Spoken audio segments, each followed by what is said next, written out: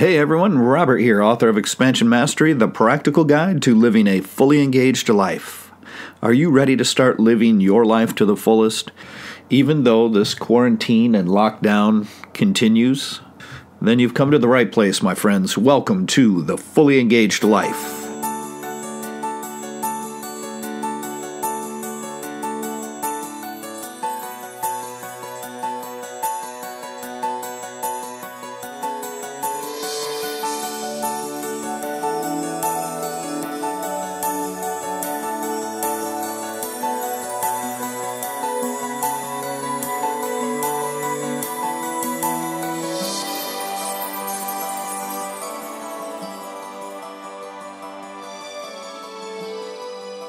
Welcome back to the show, everyone.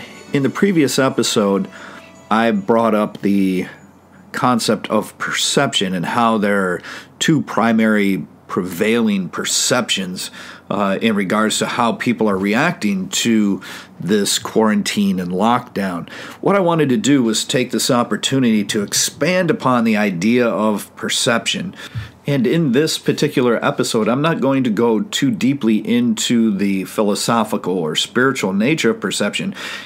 Instead, what I'm going to do is share with you and try my best to explain the three primary types of perception that are out there amongst humanity right now. And yes, I know there's all kinds of varying degrees to each one of these, but over years of observation, I've been able to put these into these three categories, and understanding these categories is going to help you understand a little bit of what's going on in the world and hopefully help you protect your sense of humanity and mental health. The question is, do I feel this is necessary at this point in time? I feel this is very necessary at this point of time. So the answer is yes. And just like I am having friends and family and students of whom I have warned years ago that something like this was coming and explained to them how to prepare.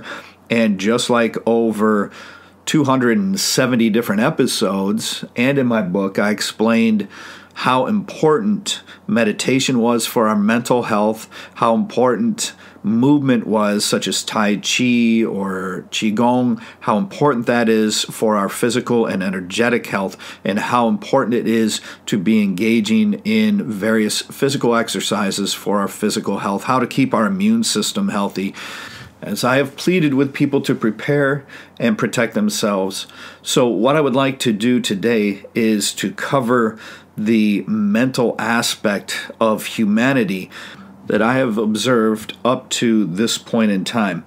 And I even did a self-check to make sure that I wasn't seeing this with a skewed sense of perception, and that my observations were based upon a sense of open-minded acceptance for the way things are, free of my own bias.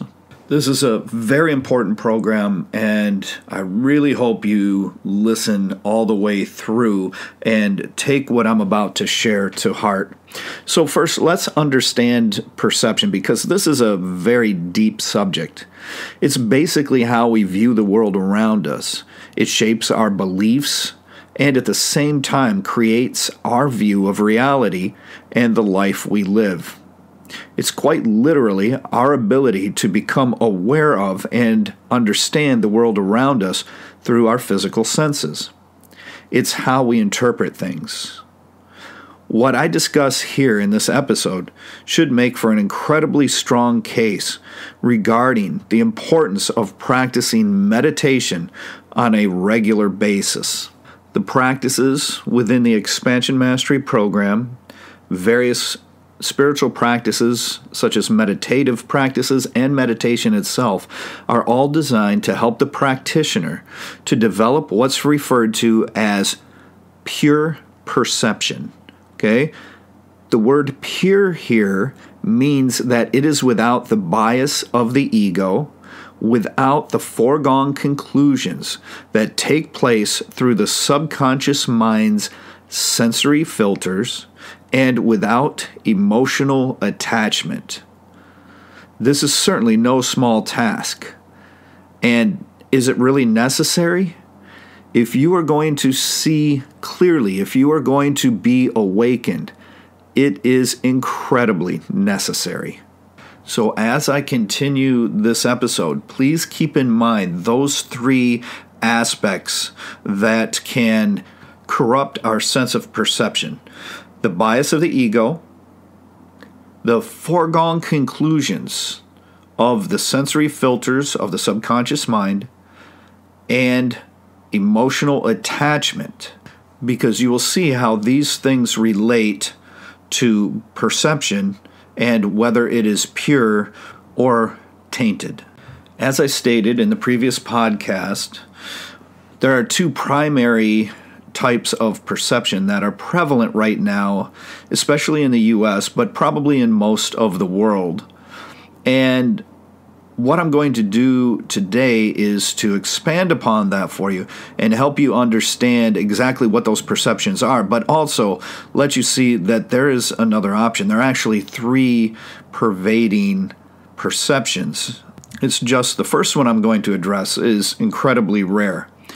Now, just to be clear, what I'm stating here is not merely my opinion or my perception. Believe me, I always double check and triple check myself to make sure that I'm not simply imposing my own perception upon anyone else. If you look objectively, if you listen to people, if you're capable of accepting the way things are, these states of perception that are prevalent right now are glaringly obvious. However, when speaking to people who hold these types of perception, they have no idea that they are in one of these categories. And that's one of the things that makes this very concerning, if not dangerous. Okay, so let's get to it. The first sense of perception that I'm referring to, this is the rare one. This is the one that people have who are on the path of awakening or who have, to some degree, whatever degree, have awakened. The ones who have successfully engaged specific spiritual practices that have allowed them to attain pure perception. Now, that doesn't mean that it's perfect. They're striving for that, but at least they're able to have some sense of pure perception. And remember that pure perception means that you've transcended your own opinions and views. They're pure because your views are no longer formed, because as you experience something, you simply experience it and you let it go. So there is no attachment to them. There's no emotional strings being created with this, and it is not being observed out of ego. This is a sense of perception that is made capable by no longer falling for the illusions of life. You can see things as they are. You can see through the grand illusions. Likewise, your perception is no longer falling victim to your own ego-created mental delusions. Imagine it. If you could have an experience where you just have the experience, you're in a state of pure experiencing. There's no judgment, there's no criticism, there's no emotional attachment to the experience or the outcome of that experience. Because usually, whenever we take in information from our physical senses and is processed through the mind, the subconscious mind kicks up some filters, right? Puts it through past stored knowledge and images and beliefs and so on and so forth. And that creates a sense of bias upon our perception, which is not pure perception. That is what's meant by tainted, right? Another example of it.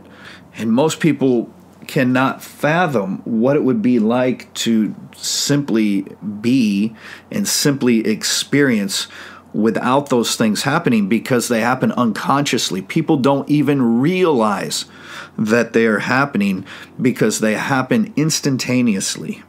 But in this state of awakening that I'm speaking of, you are able to step outside of that. You're able to suspend those mental processes. You're able to transcend the ego. You're able to escape all of these normal human mental traps that skew our perception of reality.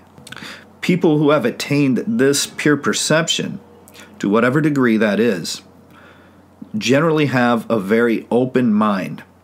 They're very content experiencing reality as it is instead of the way they believe it is or the way they want to force it to be. This doesn't mean they're simple pacifists who don't ever participate in important events or enjoy the emotional nature of things.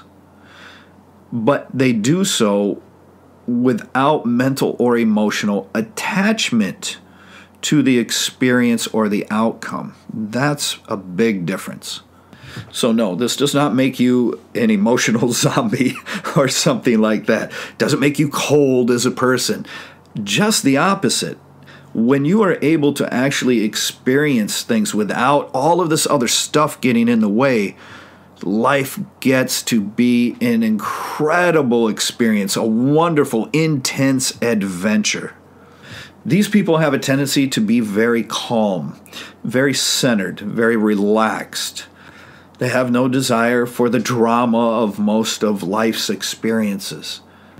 This is the type of state that we are striving to achieve in spiritual practices.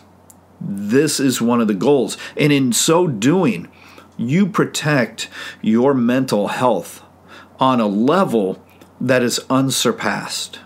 All right, now let's go into this second type of perception. This is a typical perception where people see things through the eyes of duality. This is the normal state of humanity. Okay? They see things through the eyes of duality, good and bad, right and wrong, so on and so forth. Generally, they'll gravitate towards being positive or negative as their base perception. And as we know, for some reason, the human mind is biased towards the negative. It's unfortunate, but it's a fact. And so we know that a lot of people like the drama, like the negativity. But we also know these people who are just naturally positive people, don't we? So it's up to each of us, and it could be that we developed a perception swaying to one end or the other because of life circumstances, or it could be just the way we came wired. But these people view the world in one of two ways. Either that the universe is stacked against me and everybody's out to get me, or the universe is working for my favor and everybody's helping me to have a wonderful life experience. Most of the time, these people are basically down-to-earth, sensible people, living their lives. Sure, their perception is still skewed by emotional attachment, unconscious mental processes, and of course, the ego. But at least their perception could be considered as somewhat rational. They are able to think critically, which helps their perception. And remember, just because the mind is still dominated by the ego doesn't mean that you're a bad person necessarily. That's just the normal state of the human mind that has not undergone practices designed to dissolve the ego. Therefore, the perception will always be skewed by the ego. There's no way around it until you have engaged practices and successfully dissolved it.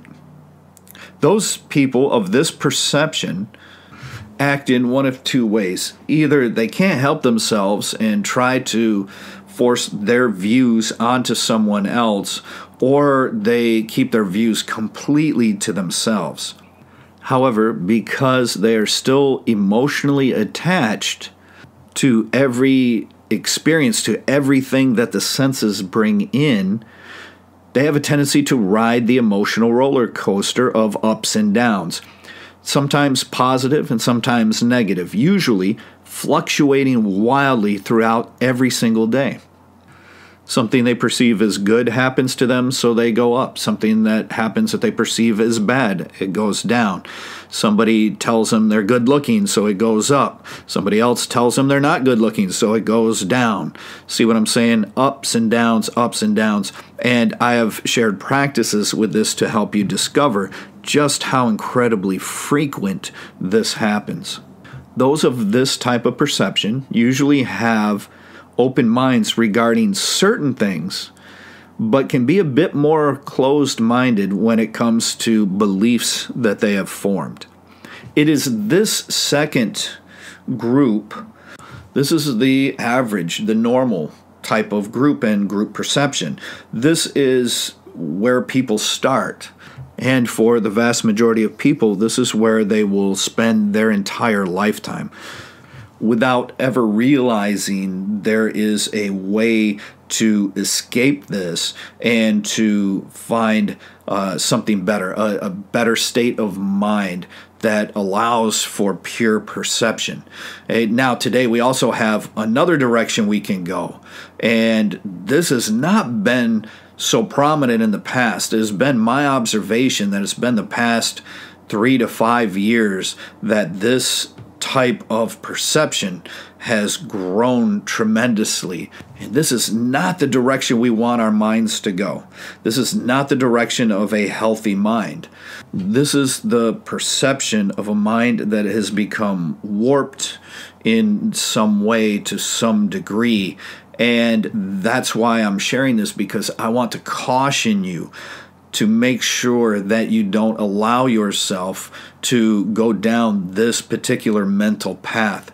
And I'm sure you're going to know people in your life who have, and hopefully there is some way we can help them to not only get back to middle ground, the middle path of perception, or the normal, the average, but then to even go farther and exceed that into the area of pure perception. Okay, so let's get into this one. People who hold this type of perception usually still have a strong sense of duality.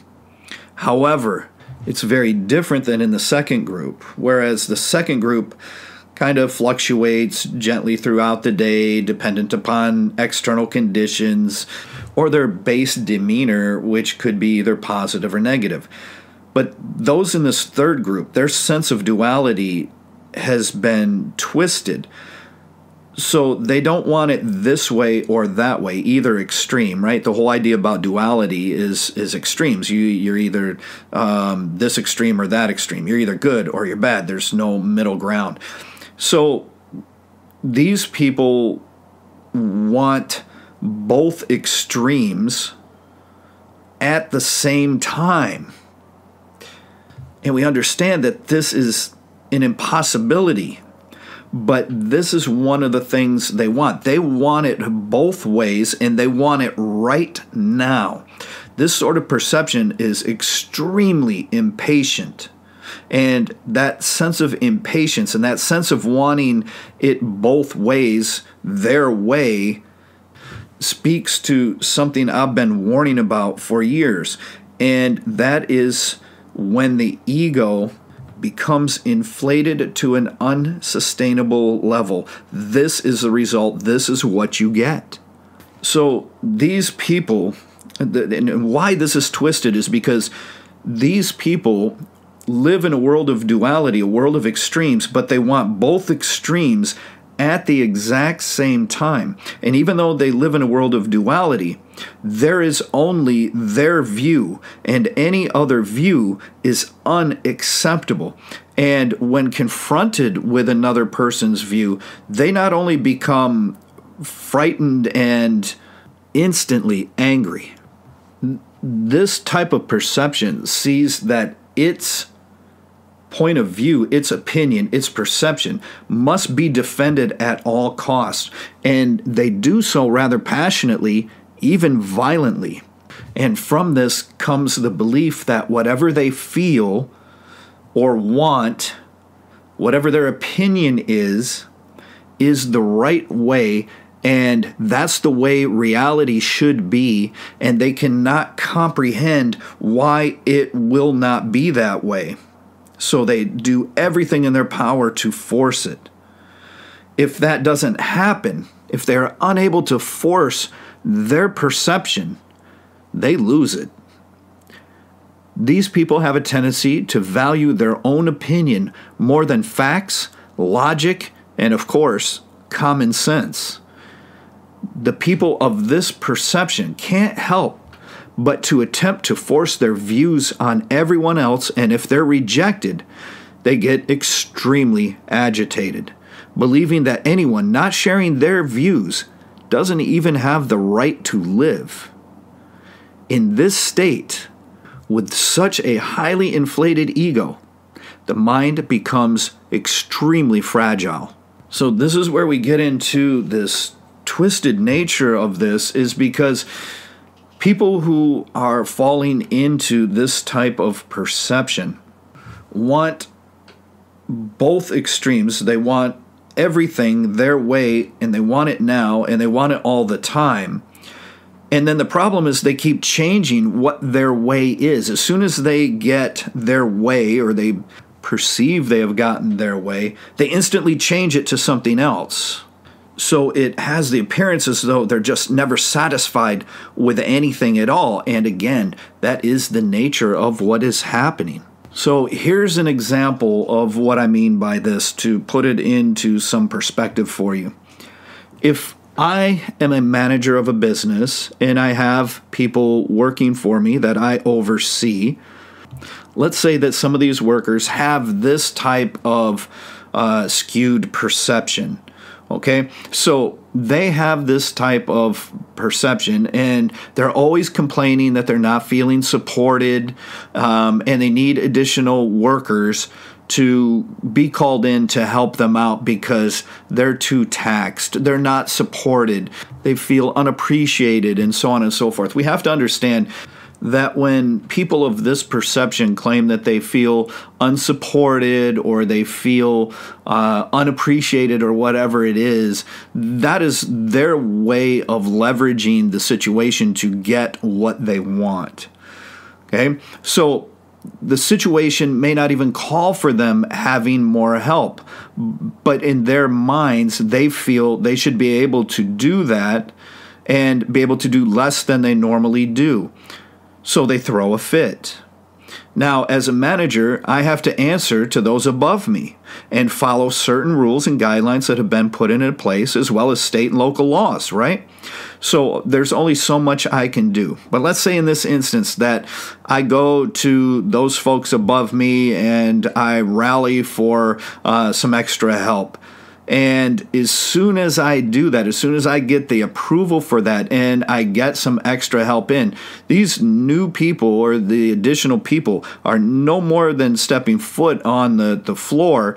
And the same people who were complaining that they wanted more help brought in are now complaining that they don't want these people in their way, that these people aren't trained good enough. They don't want to have to help them. They don't want to, see what I'm saying? They want it both ways at the same time. And that is not congruent with reality.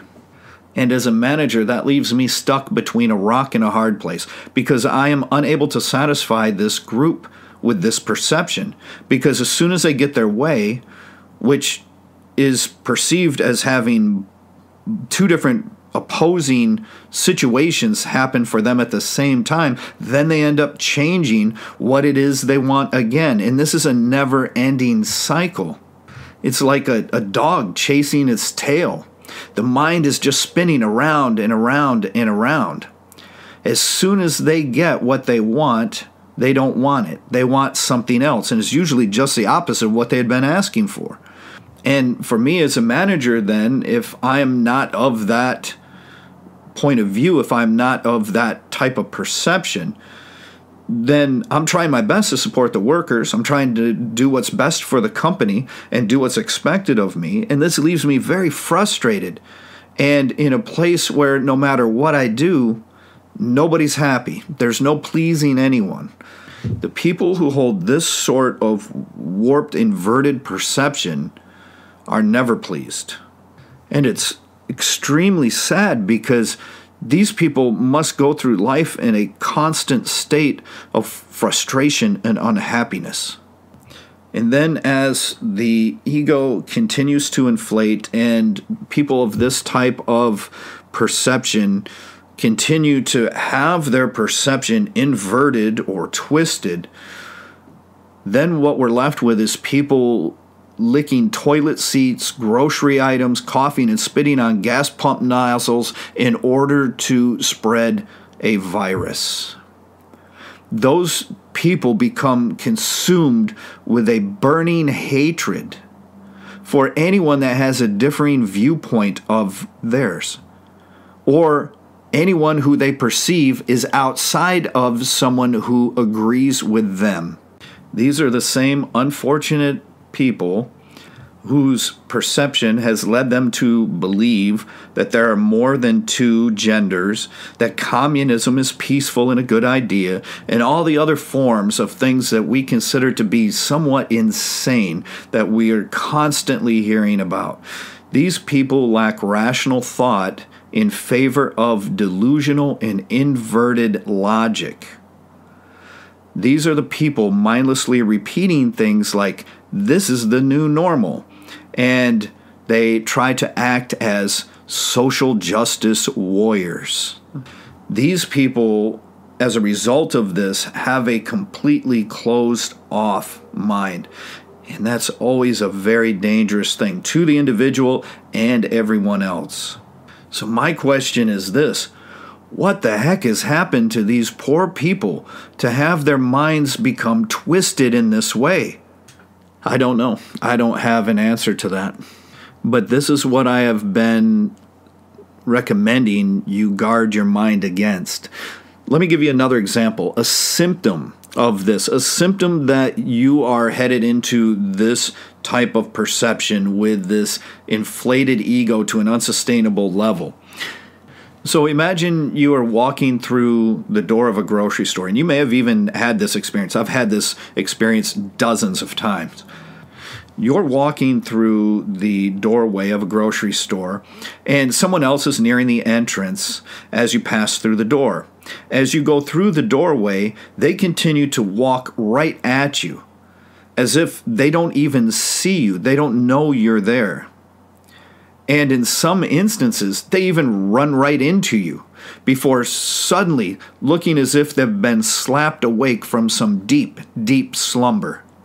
They sometimes jump, they sometimes freeze, and you can actually see that their mind is waking up and trying to actually perceive that someone is occupying the space they're trying to occupy at that point in time. It isn't that these people are being, they're not bad people. It's as if they're trying to comprehend the situation as they were asleep before, and suddenly they wake up and they're out walking around. You may have noticed the same thing driving on the road, on the highway, side streets. You may notice that people just kind of come right over at you or drive right at you, sometimes driving the wrong way on a one-way street, and they just drive right at you. Or they try to turn right into you as if they don't even see your vehicle. And then when you honk, they suddenly get jarred awake, and then they start hitting their horn and they get really violent because they don't even know what's going on. When you find this happening, this is a result of being so stuck in your head that this shows to be a symptom that is going to then get worse if you don't do something about it and take you into this third group type of perception that I've discussed. And the people that are doing this, aren't bad people. They're not trying to be mean or disrespectful or do anything wrong. It's like they're not even there. It's like they're in autopilot, like they're just going through life in autopilot, and they have no idea. And then every once in a while, they have to be jarred out of that sleep, out of that autopilot, and come back into focus in actual reality. And I feel bad about these people. That's why I'm not complaining. I'm pointing this out because I'm saying if this starts to happen to you, you better take some action, because otherwise you're going to be headed towards that third group of twisted perception. This is what I see as the beginning stage of going into that extreme nature of the third type of perception. And what's very interesting is back in the 70s when I was a kid, this was very, very rare. This was very, very rare. We almost never saw this third type of perception.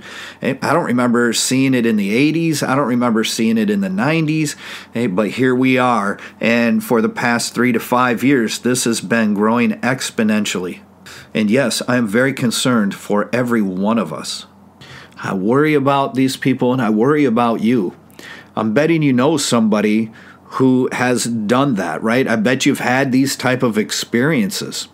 So because this is not a normal prevailing type of mentality, of perception for human beings, then why is it happening? Why now? Is it the result of people being conditioned over the years? Are these people susceptible to some form of brainwashing? Is this what happens when our brains become rewired from tech such as our cell phone?